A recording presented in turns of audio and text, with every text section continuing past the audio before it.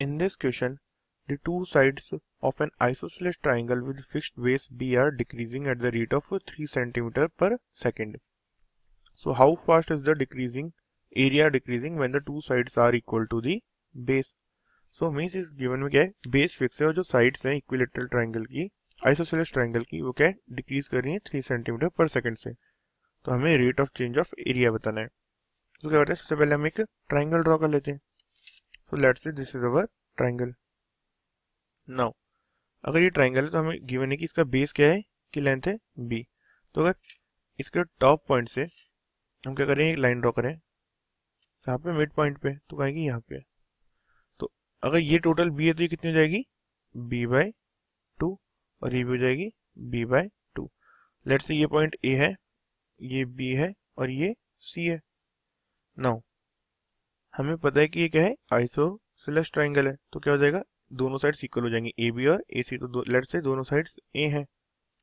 तो अब अगर ये पॉइंट डी है तो ए डी की लेंथ क्या हो जाएगी, पाइथागोरस थ्योरम से A D is equal to under root of A square minus b/2 का whole square which is equal to b²/4. और एरिया क्या हो जाएगा ट्राइंगल का एरिया हो जाएगा half of b into what under AD which is equal to root of a square minus b²/4.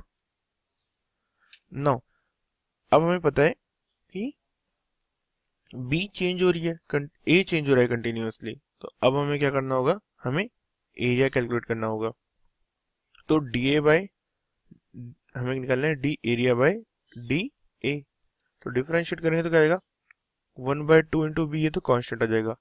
अब सबसे पहले इसमें हम पावर का डिफरेंशिएशन करेंगे. तो पावर का डिफरेंशिएशन करने पर जाएगा 1/2 रूट ए स्क्वायर माइनस b²/4.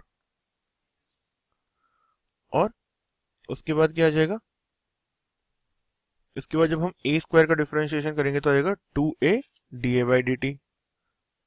2a, लेकिन क्या है, हमें ये सब टाइम के रेस्पेक्ट में बात करिए, तो हम यहाँ dA/dA की जगह इसे क्या करते हैं, dA/dt कर लेते हैं, क्योंकि यहाँ पे भी a क्या है, टाइम के साथ चेंज हो रही है.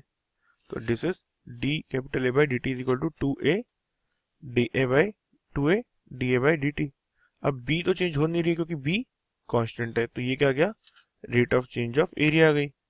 अब हमें rate of change of area तब कैलकुलेट करनी है विद रेस्पेक्ट टू टाइम जब क्या हो, ये गिवन है कि हमारी जो साइड ए है वो किस इक्वल है, इक्वल टू बी है, और dA/dt है वो क्या है, d/a/dt. साइड चेंज की रेट क्या है, 3 सेंटीमीटर पर सेकेंड है. नाउ वैल्यू पुट कर देते हैं तो क्या आ जाएगी, dA/dt is equal to 1/2 into B into 1/2 root of A square को हम क्या लिख सकते हैं, बी स्क्वायर, क्योंकि ए इज इक्वल टू बी है, तो यहाँ से हो जाएगा 3b²/4 इंटू 2a आएगा था, तो 2a को भी हम क्या लिख सकते हैं, 2b, और dA/dt क्या है, 3 सेंटीमीटर पर सेकेंड. तो अब क्या करेंगे हम इसे, यहाँ पे हम 2 से 2 कट डाउन कर सकते हैं. ऊपर आ जाएगा b², 3b², और नीचे क्या आ गया, ये लिखा हुआ है अंडर रूट ऑफ 1/4, तो इसे 1/2 लिख के 2 से 2 कट कर सकते हैं, ये भी कट हो जाएगा. अब नीचे बचेगा हमारे पास क्या, under root of 3b². So only बचा अंडर रूट ऑफ 3b².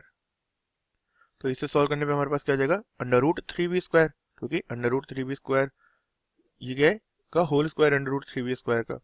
तो यहाँ से आ जाएगा रूट 3b, वैल्यू जो आ जाएगी हमारे पास में. और डायमेंशन क्या होगी, सेंटीमीटर स्क्वायर पर सेकेंड, क्योंकि क्या है, रेट ऑफ चेंज है ये with respect to time. So this is our final answer.